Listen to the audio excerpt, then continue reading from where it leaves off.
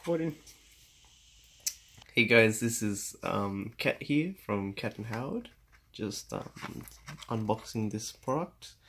It's Crompton Lighting, established in 1886. So it's a pretty old company, as you can see in that top corner. Yeah. The reason I got this product is because my fluorescent light starter has gone bad, so I just needed one, but they don't sell this one individually, so it's 4 to 64 watts for the fluorescent starter. It says UV stabilized. It's got the type over here as well.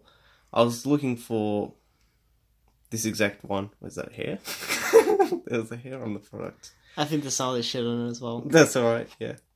So I bought it from a warehouse. It's pretty good. Well, you know, got to unbox it, but this is what it... Are you going to open it right now, or what? Yeah. It shows the color of the product, which is white. I guess that helps if you have, like, a white holder, or if you have a different colored holder. It's, you can like them on Facebook, and, they have a QR code here. That's a QR code, right? Yeah. Yeah. Alright. And the volt is 220 to 240 volts. It's for the batten and... what's that? Panels. Panels. Okay. You can open one up, or Yeah, no? I'm not going to bother reading this. You guys can pause the video and read that. Let's open this bad boy up. It's ripping Do it unboxing. apart. I'll probably keep... I don't think I need to keep the packaging.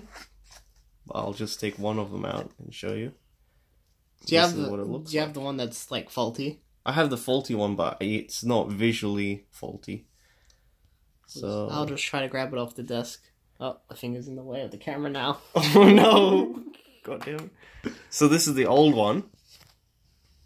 Better not get it mixed up. They're both the same company. Same company, yeah. So they give shit products. Maybe. The packaging has changed a bit. It's just the writing over here is different. Oh, and they got a logo. As you can see. The logo's changed. So I don't know how old this product is. Well, that one has a funny logo. So this is the new one. Well, the logo hasn't really changed. See, this has the same logo as the boxing. But yeah, I'm not sure what this thing's for. It's got the same tick. This number's changed a bit. Maybe because it's a new product, it's a different design.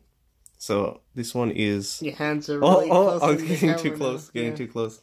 So this one's showing that it's like non-radiation, while this one doesn't. So I don't know. Nuclear powered like lights. Yeah.